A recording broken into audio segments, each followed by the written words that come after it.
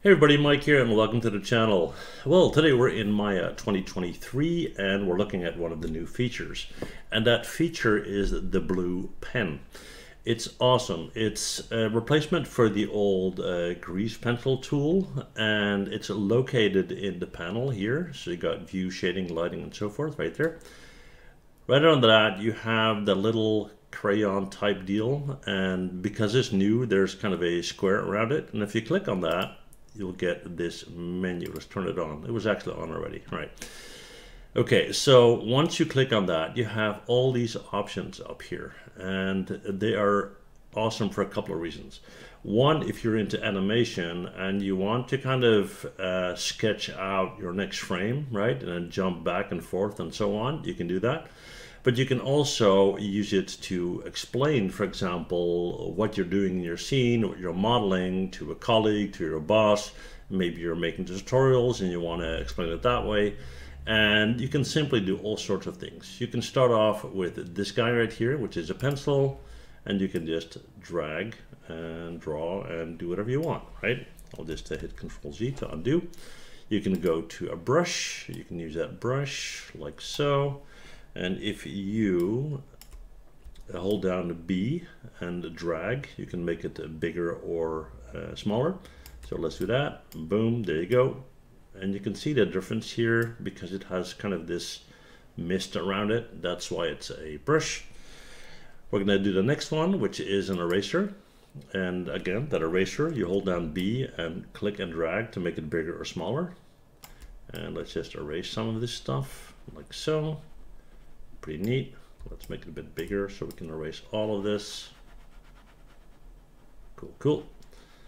Get rid of that. There you go.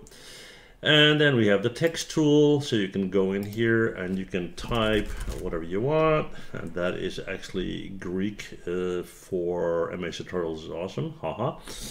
Let's do Control Z to go back.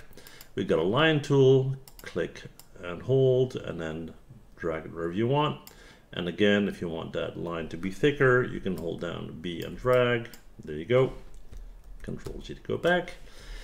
What else we got? We got the arrow tool, which is kind of neat. You click, you point to wherever you want to go, and you let go, and boom, there's your arrow, right?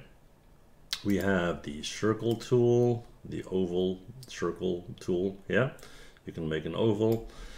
I think if you hold down Control, I didn't try that just yet. Yeah, if you hold Control and you do that, no, it's actually not going to make a perfectly symmetrical circle, but that's fine. Anyway, circle tool.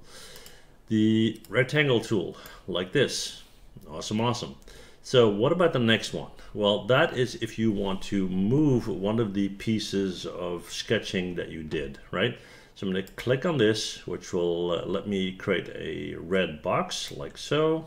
And I'm going to drag it around whatever I want to move around. Hit enter. And now I can actually do so. All right. Cool, right? Okay, what else have we got? We got the color. You can change the color if you like. You can go in here, change it to, let's say, red. And then you take this guy again. And there you go. What else? We got these two, which are super important for animation, and this is the previous ghost image and the next ghost image. So if you are using this tool to sketch for your animation, what you can do is on frame 1 you sketch something like a guy, I don't know, running, whatever. Yeah, I mean, you can see that my drawing skills are awesome, right? Okay, and then you can jump to the next frame, right?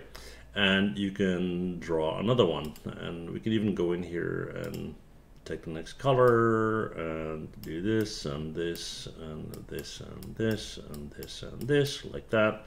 And then you can go and jump to the last one, as you can see here, right?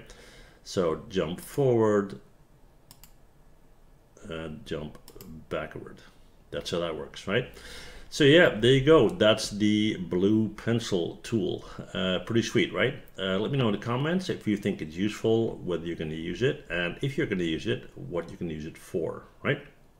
That's it from me, guys. Thank you for watching the video. See you in the next one. Bye.